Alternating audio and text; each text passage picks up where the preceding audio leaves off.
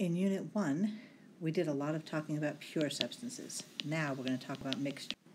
There are three major types of mixtures. First, you already know, the heterogeneous mixtures.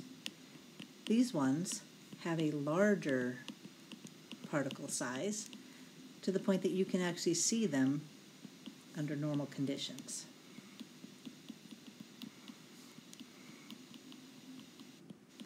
This particle size is generally greater than 100 nanometers in size.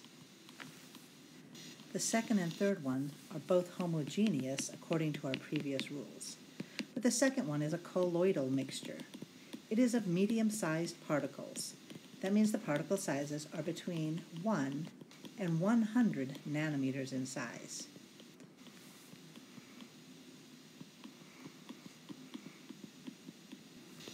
And finally, the one that you know and we're going to discuss the most, and that is the solution. A solution has very small-sized particles distributed thoroughly throughout the mixture, and this size is something below 1 nanometer. So as you know, with heterogeneous mixtures, you can easily see all of the parts either as layers or as speckles. On the other hand, solutions, you cannot see the parts, and it is almost impossible to tell that it is a mixture. Colloidal mixtures, on the other hand, are easily seen under a bright light. That is only when you can see the parts.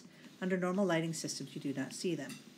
An example of this would be the dust particles you can see when a bright light shines through your window.